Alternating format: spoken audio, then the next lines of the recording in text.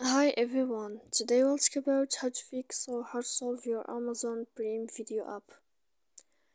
To know how to fix or how to solve your Amazon Prime Video, you should just go to Settings.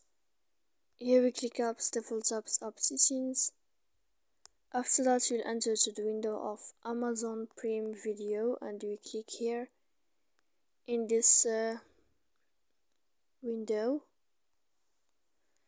When you find this page of app info, we click on first stop and we click OK. Then we will enter to the window of storage. Here we click clear cache, and in the end don't click clear data because that can cause you errors in your app.